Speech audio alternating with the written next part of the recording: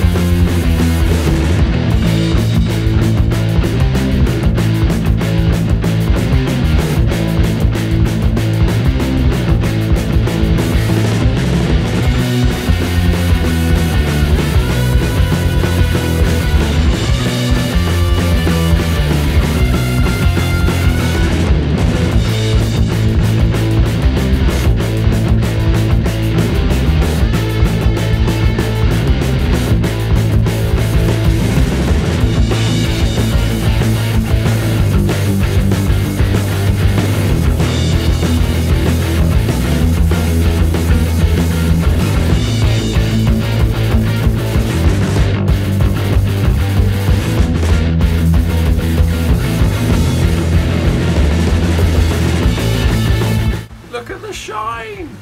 Oh, I'm tough with this. This is actually turning out alright, nicely tidied up. I used like a brass Dremel piece to actually give a bit of contrast on here. I think it's actually taken onto the actual head somewhat, so it actually shows up on these two cheek faces here, so they're actually different than the darker on here. I've given it a linseed oil finish and I think it's coming up really nice.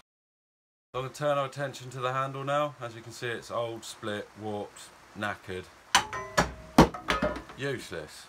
So I've got a bit of oak here. I'm going to craft myself a handle out of that and see how it goes.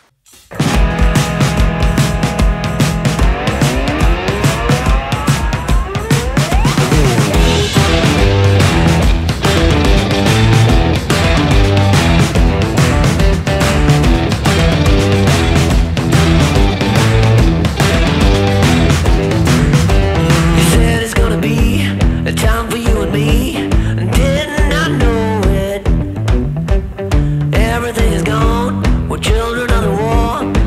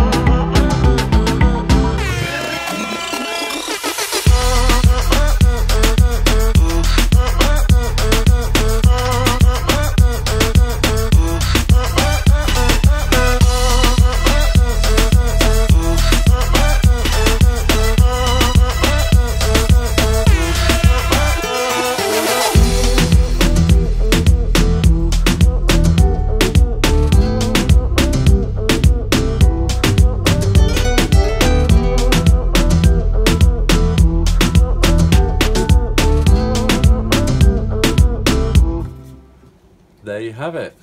Slight adjustment tool, all fully refurbished. I think it absolutely looks the bomb. I do like this burnt oak on the handle. I think it looks absolutely great, but you know, every good hammer needs a good testing, so let's go and find something suitably hard for it to hit. We don't want to be hitting marshmallows now, do we? Let's give it a little test. We have to whisper a bit here because we don't want to scare the dinosaur away. They're known as being really tough and aggressive, but I'm sure the hammer can take it out.